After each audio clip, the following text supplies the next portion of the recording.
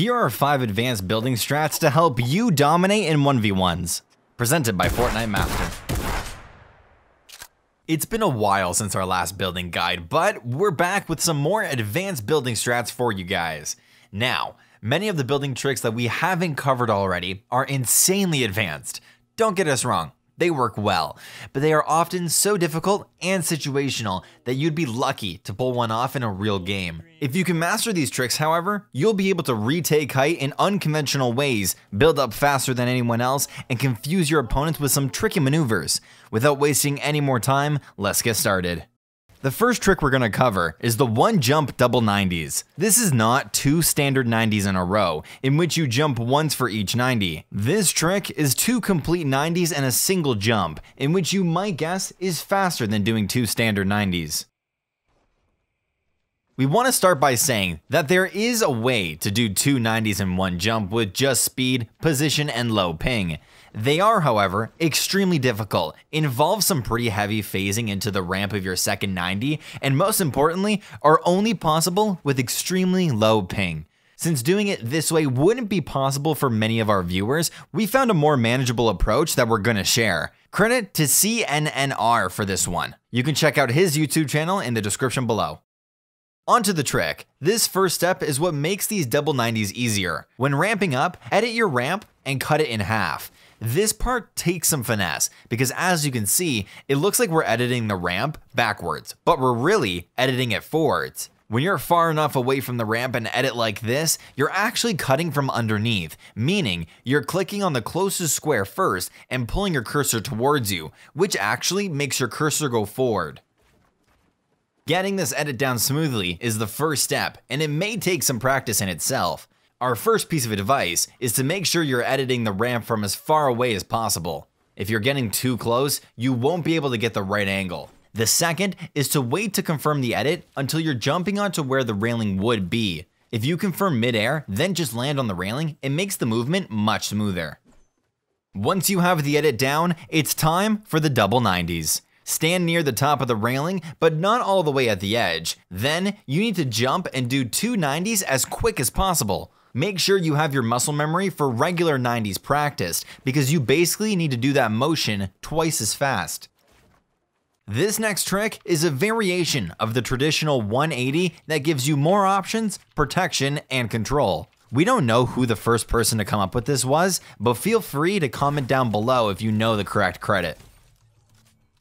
The core concept is pretty simple. When you turn to do a 180, place a third wall on top of the 2 you would normally place. Note that you need to be looking almost straight up to get this placement. The third wall is the key to this trick. First off, if your opponent is holding high ground by ramp, floor, walling, there's a good chance they'll think that that wall is theirs.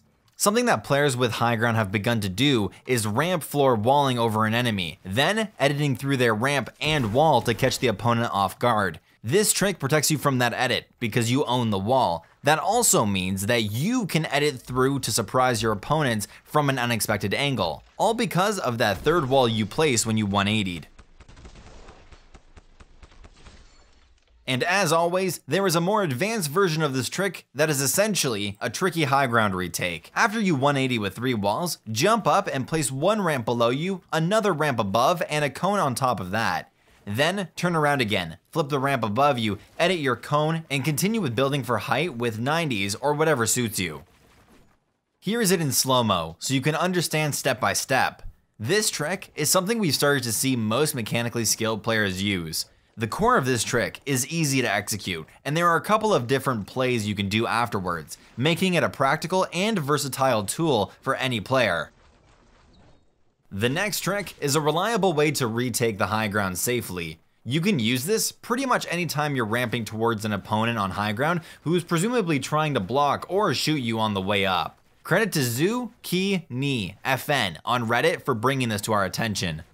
So let's say you're ramping towards somebody that has height. Most players will protect themselves with a pyramid or a floor, then do one of a few things. Edit through, side jump, or turn and double ramp in another direction. The problem is that these plays have become predictable and many players have learned how to easily counter them. The protected sidestep retake is simple yet effective. When ramping up, place 2 cones, one above you and another on one side. Next, you want to place 3 walls, connecting the cones as you're turning to the side, then building a ramp, edit through your cone, and proceed to 90 up. The first part of the trick that can be difficult is the wall placement. You want to make sure you're looking up slightly and dragging your cursor straight left. A few minutes of practice should be enough to get this down. After that, the trick is easy. Just place a ramp, edit through your pyramid, and 90 up. We love this trick because it's easy to execute and undeniably effective.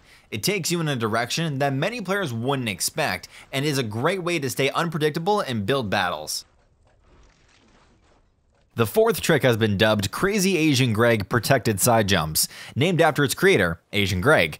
You can check out his channel in the description below. This trick is an interesting variation on a high ground retake. As far as we can tell, it's basically a way to brute force your way up a couple of levels with full protection if you need to. The trick itself is straightforward. You do a side jump and then cover all your angles. There are a couple of small things you might have trouble with though. First is you need to land pretty far back so you can catch yourself with the floor and a ramp. Making this version of the side jump is a little more precise, so practice this first step if you're having trouble. The next step is building to cover your angles as fast as possible. And that's all there really is to it. It may take some practice to get this down at full speed, but once you do, it's a pretty snazzy trick to have in your back pocket. If you're worried about those split seconds of vulnerability before build protection, you can use a slightly more difficult version of this trick. When you make the jump, build your 2 walls before catching yourself. This offers immediate protection, although it is more difficult as you need to build 2 things before catching yourself from the precise side jump. The final building strat in this video is the 3-foe cone, but it's not just the standard version which we covered in our last advanced building tricks video. If you want an explanation of why it's useful and tips on how to master the standard 3-foe cone, go check out that first video. In this one, we're going to cover a couple of variations of the 3-foe cone, including the 3-foe god cone. The simplest variations are the left and right versions of the 3-foe cone. These variations are actually easier than the normal 3-foe cone, but give a different kind of protection. These offer no protection from behind, so they're not a great choice if somebody is following you. They do, however, offer full protection on whichever side you choose. The next 2 variations, protected left and right, are a combination of the traditional 3-foe cone and the left and right variations. You need to build a wall behind and another to your left or right before placing the cone. These variations offer full benefits of the traditional 3-foe cone along with full protection from the side. The last variation, dubbed the god cone, is a little trickier. It starts out like the original 3-foe cone, but after you place the cone, you edit it and place another cone on top of that. The god cone essentially blocks enemies 1 level higher than the normal 3-foe cone. This last variation is extremely situational, but you still want it in your back pocket for those 1 or 2 instances where it could come in handy. Thank you guys for watching this video. For those who are new to the channel, if you've enjoyed this video, check out some of the others on the right side of the screen. Don't forget to hit the subscribe button and the bell to get notifications for whenever a new guide shows up.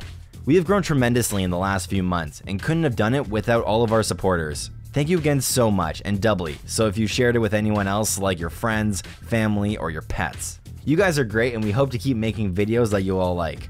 From over here at FortniteMaster, my name is The Saved One and we're out. Peace.